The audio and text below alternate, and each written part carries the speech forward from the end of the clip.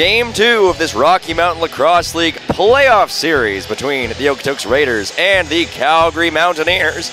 Looking for different lanes through all this Okotoks traffic.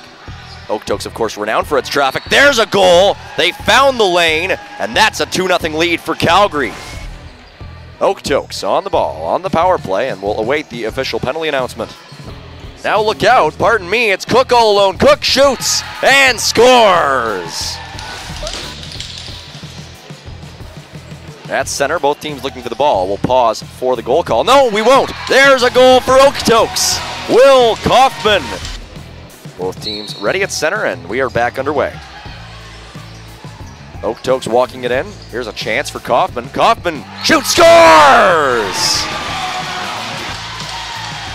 Cuts to the middle. Zier up top, spins. Zier into the middle, and now we lose control. Look out, here's a chance for Calgary. Ball sent up the middle, it's Cook. Cook all alone scores. Colebrook hands it off. With it now is his teammate Robichaud. Bryden Robichaud in the middle, there's a chance, they score! Kyle Plaisted, and Calgary leads 6-3. Moon over to Moffat. Moffat down low, here's a chance for the Raiders. Up top, taken there by Moon, into the middle, here's a chance, Reshny scores! 3 penalties running at different times on the scoreboard right now, and no, that's not an error. That's a goal for Okotoks. 6-5 for the Calgary Mounties over the Okotoks Raiders. Down low, Okotoks trying to push it to the front. Here's a chance. Oh, and they score! Morris with quick feet, hands it off over to the left side. Now it's sent down low there for Reshny. In front, they score!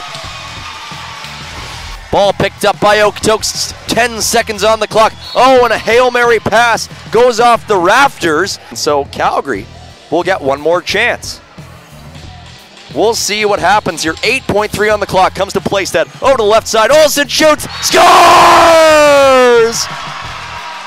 Wow! Lucas Olsen, it's 7-7! On the right side, it's Hayden Moffat. Moffat up top, sends it down low, here's a chance, they score!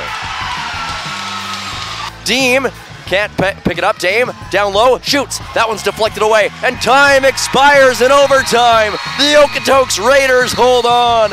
They win this one 8-7, and they have tied the series at 1-1.